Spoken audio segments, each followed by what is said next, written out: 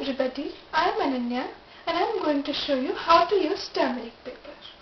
Turmeric paper looks like this. It is used to know whether a substance is acidic or basic.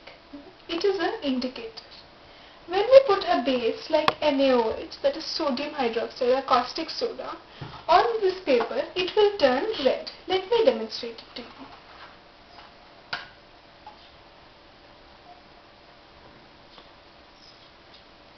As we see that it has turned bright red. Now we will like to know that how will it react with an acid. So here we have a sulfuric acid, that is H2SO4.